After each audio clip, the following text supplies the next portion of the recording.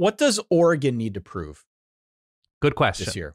We've got a whole list of teams here spanning, I don't know, every corner of the country. Is like 16 teams in this list. Yeah. But let's start with our own, because those are the ones I think that we know the best. Oregon. What does Oregon need to prove to you, Dan? So Oregon, on a sort of micro level, they need to do better against killer quarterbacks, right? They were beat up at corner last year. They, didn't get to Michael Penix in that Pac-12 championship game. And really the idea is they're just a big game team, or big game lacking team in this moment. And last year it was those two Washington games. The year before it was Washington and Oregon State, where they blew the rivalry game. To me, it's still going to be defense. I don't think Dillon Gabriel has much to prove as a college football quarterback. I don't think talent level there's anything to prove. Oregon's in a really nice place. I really think it's Dan Lanning in those big, high-leverage moments. We saw it against Washington on those fourth downs, in the red zone, up against the clock at halftime. And we saw how they came out last year in the Pac-12 championship game, where it seemed like Washington was just better prepared. They had a better concept of what Oregon was doing on offense, it seemed. The Washington defense did. They were ready for that moment. And so to me, what Oregon needs to prove is moment readiness. And you can say that like they're almost weirdly in a Penn State spot where on the face, it looks like a 2-game schedule this year with Michigan and Ohio State, all due respect to the rest of Oregon's schedule. Washington looks to be just a fully different program this year. We'll see what Boise State looks like. But in terms of the quarterbacks they'll face and the teams and talent level that are on the rosters that they'll face, they are a moment readiness program at this time. And so it's Michigan on the road, Ohio State, and Eugene. That's what Dan Lanning, that's what Oregon, because I think they're going to have dudes on both sides of the ball. I think they're going to have all Big Ten type talent, NFL type talent developing and continue to develop.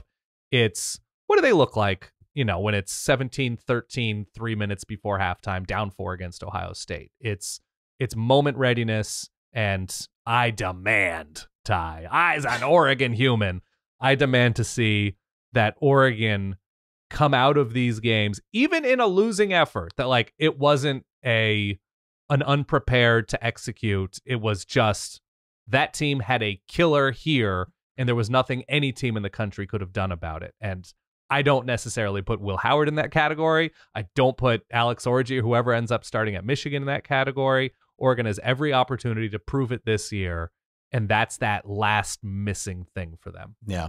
Hey, sorry for the quick interruption, but it'd be incredible if you considered subscribing to the Solid Verbal YouTube channel right down below. I understand that this is not a like-for-like comparison. Right. Full disclosure. Sure. Oregon needs to prove that it's not Texas A&M Northwest. Ooh. Okay. And what I mean by that, A&M's been winning, 7-8 games a year. Oregon's clearly been better than that. Right. But just from a recruiting angle, from that side of things, and how, as we know, recruiting shapes expectations. Yeah. Dan Lanning has kicked up so much dust on the high school, on the transfer portal recruiting fronts. At a minimum, expectation is what? Big Ten title hunt, making the playoffs, certainly making the playoffs, probably winning a playoff game or two. I think if they're not in Indy, the season's a failure. Yeah.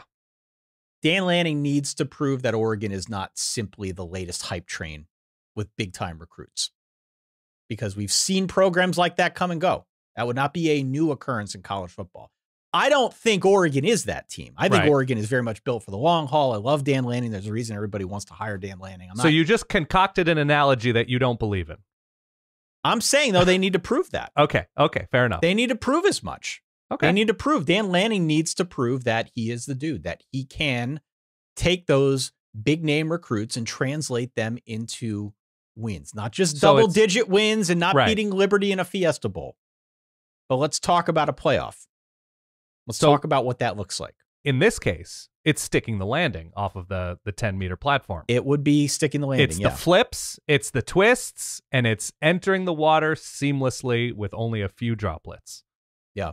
Yeah, I felt a little wrong making that comparison to A&M. Yeah, I don't know who it is. Because Oregon has that reputation and has had that reputation with others, right? That they're like, okay, they're a West Coast power.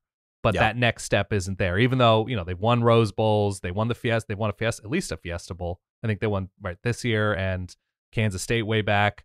That they're a next step team. They're not just a regional diving power. They're Olympian hopefuls. This diving analogy is so clunky, but yet it is sticky. It works. I can see the sort of sparkle in your eyes.